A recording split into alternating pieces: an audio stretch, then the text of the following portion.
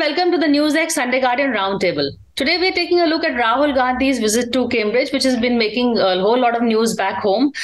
He's been, of course, addressing a lot of conferences, addressing the diaspora over there. He's a visiting fellow at the Cambridge Judge Business School, and where he gave that lecture, Learning to Listen in the 21st Century. Apart from that, he's been making comments about the lack of democracy back home. He's been talking about the Pegasus spying scandal. He's been talking about how there's no freedom of press, there's no freedom for the opposition, the use of ED, all kinds of allegations that are being made on foreign soil. So that has got the BJP all riled up. His comments vis-a-vis China also have been taken with a huge, fistful of salt. We have various BJP leaders saying, look, first the foreign agencies attack us, now our own Indians attack us on foreign soil. So, and this is not the first time Rahul Gandhi has done this, and neither is he the first politician to do this. Let's not forget that Narendra Modi also started this when he went abroad and he talked about all that was wrong in India from the days of Nehru and how he's come to set it right. So all politicians do it. Rahul Gandhi, of course, is doing it more often now since he's in the opposition. So is this a good trend? And is Rahul Gandhi, does it make good political sense to take his case abroad instead of speaking here? These are some of the questions we are going to be raising on our roundtable today. Joining me is a panel of distinguished experts and analysts. I have with me Kaveri Bamzai. She's a former editor of India Today. She's a columnist, author, writer, and she's also curates a whole lot of very interesting events.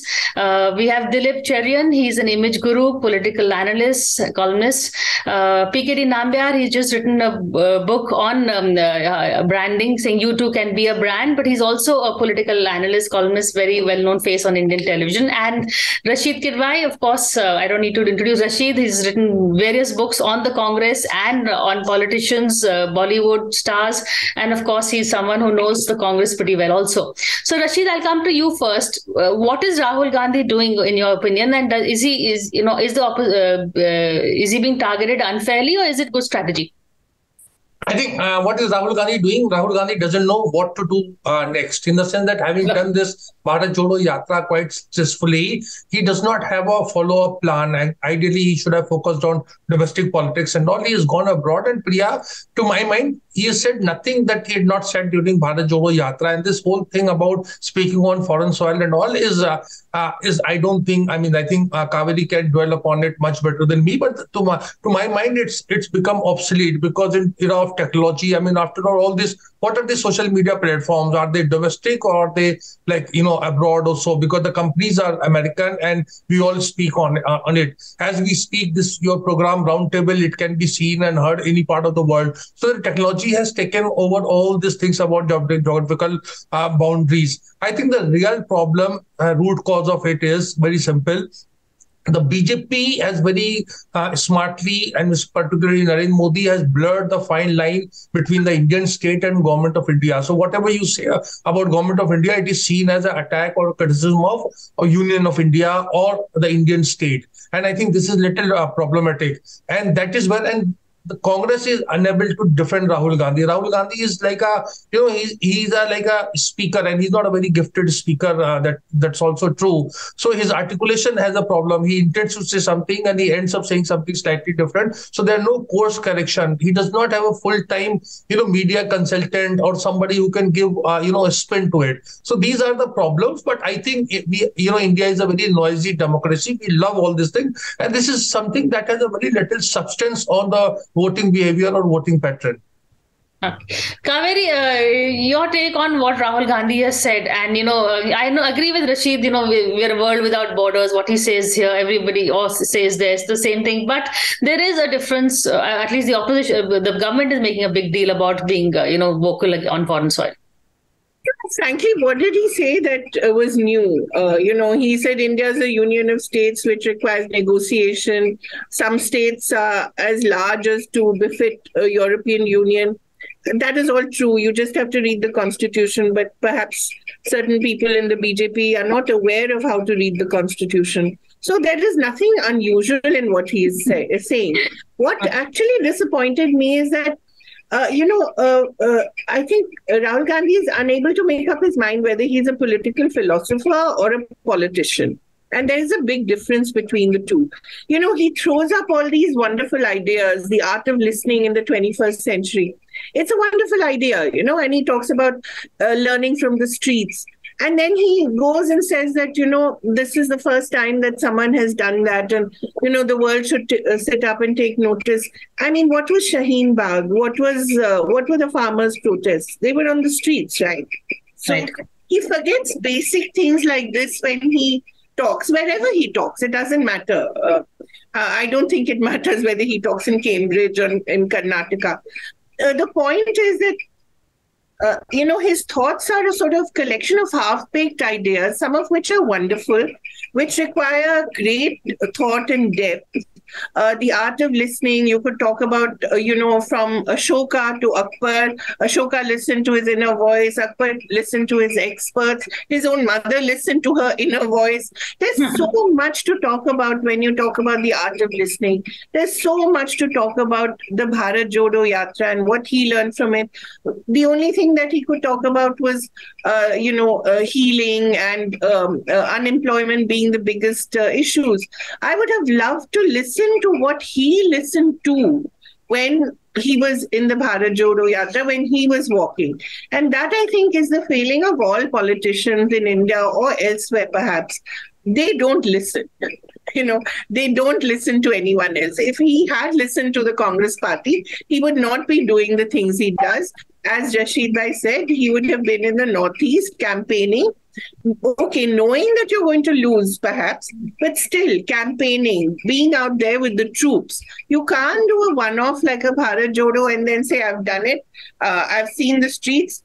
Now, let me go and be a political philosopher for a brief while, and then I'll come back again and be a politician. You need to be a politician 24/7, 365 days a week in any country now. You're constantly under surveillance, as he himself says, not just by the state, but by the people. They're watching you all the time.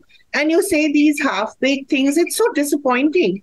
After 52 years of existence on Earth and almost 2 decades in public life, is this all that you can come up with?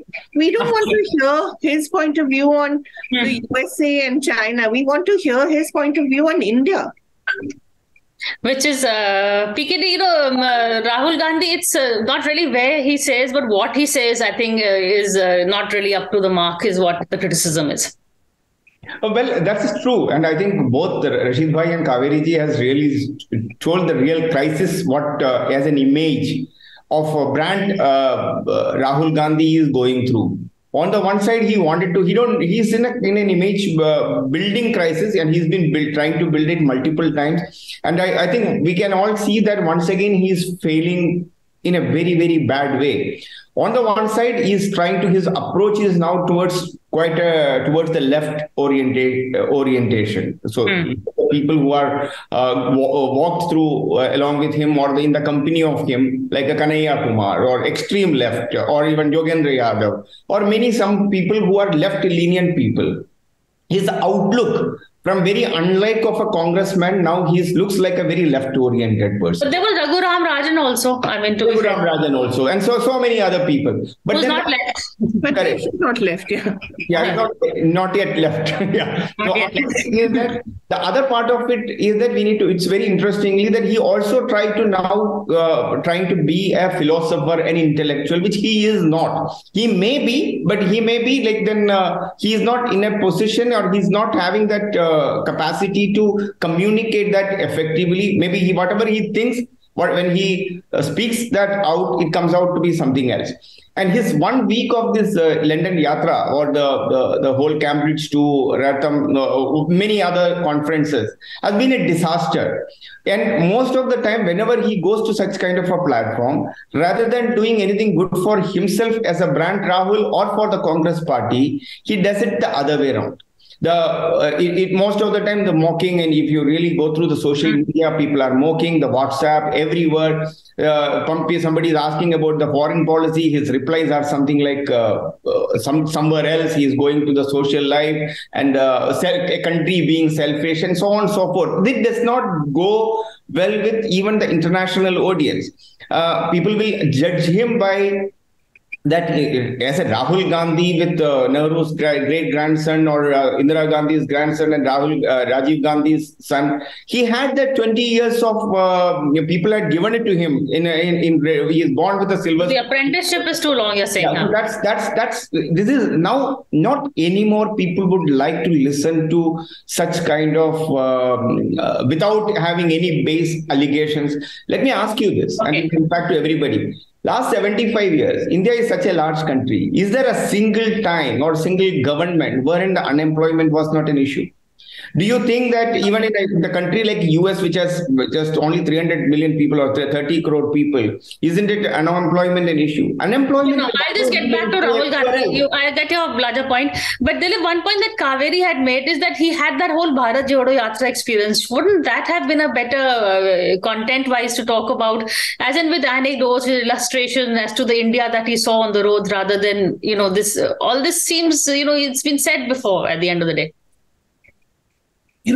I certainly think that as a savvy politician, he should have played that part. The confusion is, does he want a kind of break from politics and a play? If he had been listening to the India of today, he would have understood. India of today has an enormous quantum of self-confidence, pride, and a position in the world kind of space. I think that also a lot of what he said has been inflated beyond its importance. We are giving it a huge amount of space, and perhaps if that was the objective, he has succeeded. And that certainly has this inflation of a tiny elements of some controversy has worked very well. Has he made any new revelation? As all three of our panelists so far have said, he has not said something which is blazingly new, blindingly something that was not obvious to everybody who looks at India or is from India. Does he need to do that? He does. The problem that Rahul Gandhi and several other politicians are facing at the moment is that they are dealing with a 24/7 by 365 prime minister who would actually take and nip those words out of their buds and own it himself. That is what terrorizes the leadership today. They don't want to say something which Narendra Modi will turn on and say, it's already done, or wait for next week, it'll be done by then. That is the real fear. So everybody is playing with their cards close to the chest. And it's a good time to analyze that, but that is the real game in town. Rashid, all this publicity also is not harming him. At least, it is negative. But all of it could also be the BJP troll army. But at least it's getting Rahul the attention which media doesn't normally give him. If people, Dilip knows how these headlines are managed. So, he's got a point over there by saying at least the focus is coming on that also. Yeah, but I think that a lot of negativities there. Some of the things that, as Kaveri was pointing out, Rahul Gandhi starts with saying something and then he goes off the tangent. So even the loyalists do not get that kind of import of it, and that is when I think he needs a spin doctor. See, you look at Barack Obama, extremely gifted and talented. Clinton, you can go on mentioning all those world leaders. They have a huge team working 24/7 with them, and whatever is dished out is very well, curated. In Rahul Gandhi's thing, it's very abstract. I mean, Rahul Gandhi says that the Western democracies need to help us. How he's talking about the ideas and the ideals that, Thomas Jefferson and Harold Lasky and, George Washington, all of them. But it looked as if he's seeking some kind of, the BJP gave a spin that, he wants Western European countries and America to, militarily intervene in India to restore democracy. That was not his idea. So I can go on saying that his biggest problem is how to, you need to have a messaging should be sharp and crisp. That is not there. So when perhaps, I can just go on, justifying in a way or analyzing it when he talks about that, perhaps in Kashmir, when he says that he met terrorists, he may have met separatists, he may have met people, who don't have that kind of same degree of faith in the Indian Union as some other citizens have. Instead of that, he said, I met, terrorists. No, terrorists has a very different politician. If somebody, AK-47 came to him and, said, okay, Rahul Gandhi, you're doing, Mohabbat ka paigam and all, I'm leaving you out. So this is a real problem, and there is no impact analysis. So every political party has to know that where it's going, who are you targeting at? So then I'm saying these kind of institutional mechanisms are missing, and that's where Rahul Gandhi's discourse or whatever he's trying to say looks very hollow, jaded, and at sometimes very kind of, he's just putting it on something. It's not natural him. I mean, we know he's not Nehru. We know he's not Indira Gandhi. Of course, Indira Gandhi was not Nehru. Nehru was not someone else. So he should be talking. Look at Narendra Modi in contrast. You see, he's also intellectually perhaps not a very gifted person, but he comes across as a very practical person. So you don't need to intricate terms. I mean, if you're not Sunil Gavaskar or Kapil Dev, you can always be Ravi Shastri, smart. He's not being smart. Good points. In fact, before we go in for a break, one quick question for Rashid is something which I am also perplexed with. This whole Rahul Gandhi's sudden rediscovery of Kashmir is my home. I don't know whether he said it in Cambridge, but why is he suddenly reiterating Kashmir is my home, Kashmir everywhere he goes? Yeah, actually, that's the thing. So he just likes something. He's like a person who gets some kind of, toy in hand and he wants to flaunt it. So, I mean, I may go to Kashmir and I like, Kashmir a lot, and suddenly I realize that, Kashmir is a special place. But then, I go as a tourist. So he is a serious politician and he should say it. So I think it's also got to do on a very more serious note. Priya, there is a constant struggle that goes on in the Congress party to kind of own Rahul Gandhi. There is a fold, I think, Dilip ji would remember this. There was known as the Chicago Forum, the people with who are still very active, Jairam Ramesh, Sam Pitroda, Rajiv Desai, then all those people who came, and in the time of Rajiv Gandhi, they had tried to control Rajiv Gandhi, and there was a lot of resistance in the Congress. So I said the same Chicago gang or Chicago Forum is back in action. So they have no connect with the stark political realities of today, and they think that they are very gifted, having lived in in America, and they understand democracy and politics, so they try to import that, and that's where Rahul Gandhi looks like a very clumsy figure. Now, first he had all those laptop-toting boys with the Excel sheets in his office. Now he's got this version of Chicago gang. Because why I raise the Kashmir issue is because he's just walking into the BJP's narrative, saying now Kashmir is so safe after 370. Even Rahul Gandhi is saying now, is owning it. But I'm going to take a break and come back and continue this discussion. So stay with us.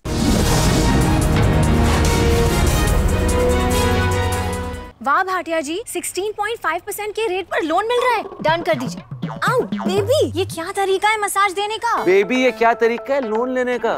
Best interest rate पे loan लेने के लिए पैसाबाजार.com पे जाइए। पैसाबाजार.com, loan लेने का सही तरीका।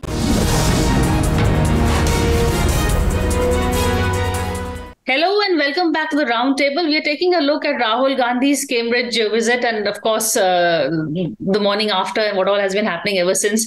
Kaveri, I like what you said about the Bharat Jodo Yatra. He did not use that. All that Rahul Gandhi didn't do in Cambridge actually is what we should be discussing also. Just to address your point about Kashmir, he is 1/4 Kashmiri, so I will grant him that. Rediscovering even 1/4 of your identity is not a bad thing. And, this is not the first time he's gone to Kashmir as well. If you remember, he had gone with a whole load of corporate leaders and made a lot of promises, which unfortunately, were not, he didn't see through as it is with a lot of other things. But I think there's an interesting point that I think Rashid Bhai made, was that this whole idea that here is someone who is able to articulate, not very well, but articulate some points of dissent that some people are feeling, a lot of people are feeling. He touches them at various points. He'll talk about healing, or he'll talk about unemployment, or he'll talk about the idea of India. These are not ideas that normally get talked about in the noisy sort of electoral-driven politics that we have. So these ideas, at least, I'm happy to see get the kind of play in the media that otherwise wouldn't. So I think that is a kind of public service, I suppose, which he, whether he likes it or not, is doing. Some amount of dissent, which otherwise is completely erased from our public discourse, at least from 24/7 media, gets articulated. So in that sense, I think he should continue to do what he does. He should just do it in a more thoughtful, in a more practiced, and in a more nuanced manner. These are very, very difficult and very nuanced ideas to present to the public and to present to the voting public. So he has to do it very thoughtfully, and he has to keep reiterating them. He can't suddenly one day talk about the kind of traumatized people he met on Bharat Jodo Yatra, and then when he goes to Cambridge, he forgets about them, which makes the BJP believe that everything was hunky-dory. There was no what was he going to heal? There were no divisions that he saw. So what was he going to heal? I mean, he should have talked about those divisions, those polarizations, those tensions that he talks about in India. He should have, articulated some of them there. So I think it's a question of practice. And if he wants to play political philosopher also on occasion, he should do it in a more measured and in a more practiced way. Because at least we get to talk about these issues. Otherwise, Priya, where do we get to talk about the art of listening in the 21st century in a news channel? Tell me, it's usually about voting percentages and, who said what about whom. So these are nice and good ideas. At least it raises our public discourse a little. Okay, let's give Rahul Gandhi that, PKD. Or you're not ready to give him that. At least he's raising it. He's like the male Arundhati Roy in a way, if you want. Oh no, you just damned him in one go. Come on, just look at the way we all are when we are talking about Rahul Gandhi. We are all laughing. That alone says that what is the kind of seriousness, the way we look at him. But PKD, that's because we know he can't come after us with any instrument of state. Okay? Yeah. That's the only difference. By accepting that, let me tell you, this is the irony. The problem is that the politics of today, like every political leader today, irrespective of a political party, there is definitely a challenge every politician today faces, because whatever you speak today, right now, maybe after an hour, you cannot repeat that. But then there are common issues which we need to talk about, whether it is an unemployment, inflation. This is standard. The Bijli Sadak Pani, which was once upon a time a political discourse, is not anymore that prominent. So what I think the time not that prominent because a lot of it is not being allowed to be raised also, which is why Rahul Gandhi perhaps is going there. He's Kaveri does have a point in that. See, let me ask you this: that we are four of your guests, including you. Have you told any of us not to speak anything bad against Narendra Modi? Have you? I'm not the right person to tell you. I'm not going to censor it. So I think this narrative of censoring is actually not there, at least to an extent, because we also feel, I can also tell you one thing, that many regional medias are more powerful than the so-called national media. So the regional medias, for an example, in Kerala, like where me and Dilip belongs to, they are absolutely anti-Modi media. So as in Karnataka, there are some channels which only... But look what happened in West Bengal. Somebody spoke against Mamta, they had action taken against him. So you're right, Correct. So precisely. So bottom line is that Rahul Gandhi's hit and run formula is not working anymore. For an example, he was talking about Pegasus. His phone was having Pegasus. There was a Supreme Court monitored committee, Supreme Court appointed. There was a committee examined. They given a full half-page advertisement in all the mainline newspapers. Come and deposit your phone if you feel that your mobile phone was as having Pegasus, or for that matter anything else. Why none of these people has not even able to do? So Rafael in the same case was in the same, he was going all around and telling that Rafael, there was a big corruption happened. What happened? The Supreme Court again quashed that and said that this all happened is all right. So on the one side, that if you are, I think the time has come. I think I will sum it up like this way. Since we are talking about his articulation and communication issue, the time has come for him to stop doing the one-on-one communication or interview interviews or press conference he should stop attending, knowing his limitations as an individual, not as a politician per se. Secondly, I think there are technology now available, teleprompters. So if he is talking about an unemployment, he should be able to come up with the proper data. So that is the way you will change your communication. So you're saying his speech was not, the content. Absolutely. So the broader problem is that there are 4 states going to be on election this year. Rahul Gandhi is supposed to be, if I was Rahul Gandhi, I would have been in Karnataka for a week.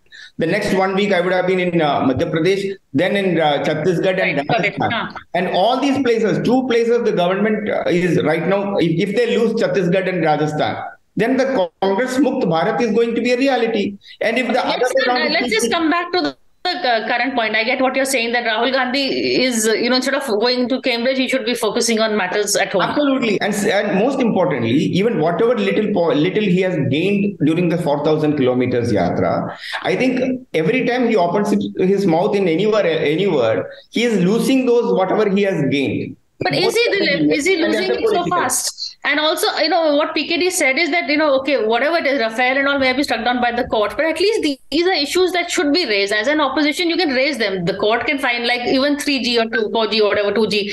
It was raised, later on struck down. But these are political issues and every political party should raise them. Adani issue should be raised. I mean, it can be struck down, it can be given a clean chit. But at least if there is a debate going on, as an opposition member, you should raise it. Right, Dilip? I think that raising it is no problem.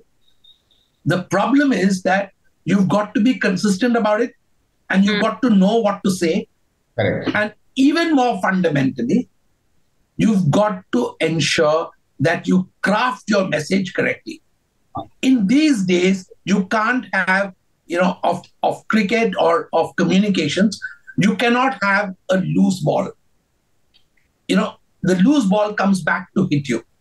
The problem is that you've got to craft your message with or without the teleprompter that EKD suggested. He should be consistent in his messaging, know how to use social media to make some of these points in an articulate manner if he has a demonstrated ability to sometimes muddle his metaphors.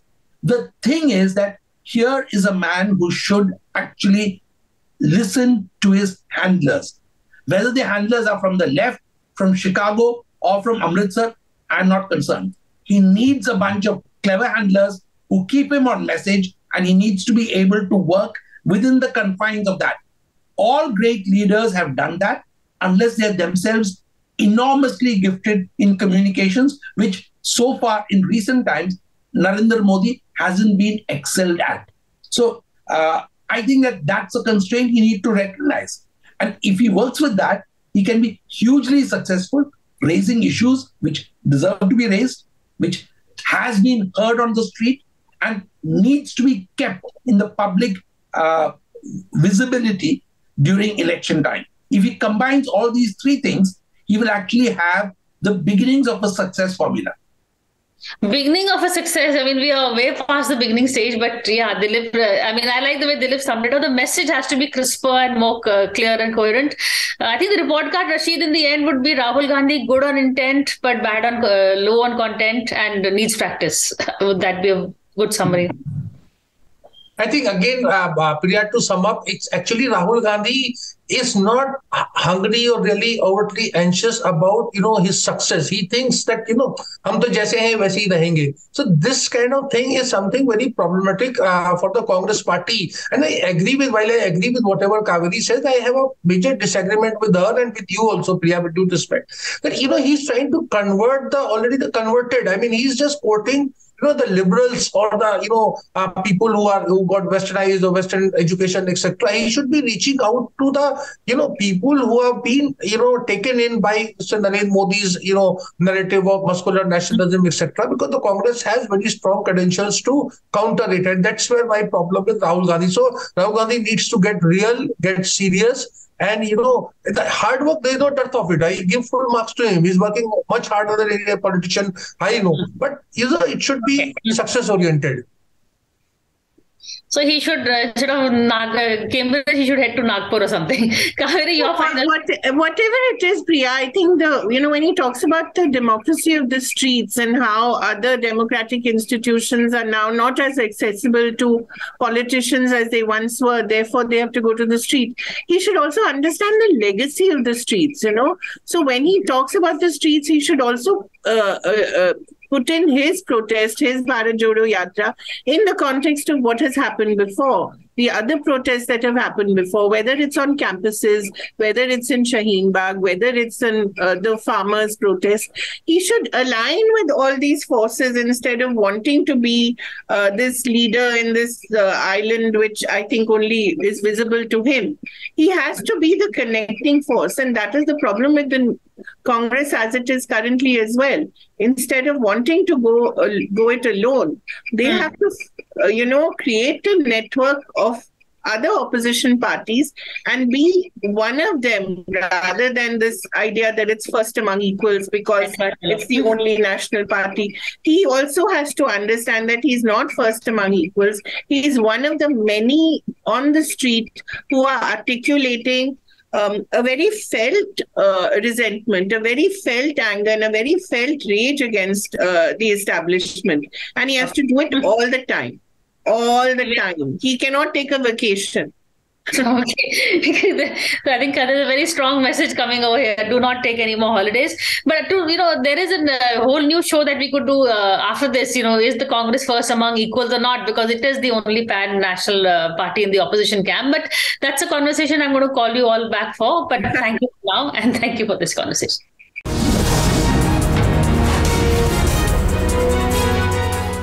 For more such videos, subscribe to the NewsX YouTube channel, hit the bell icon.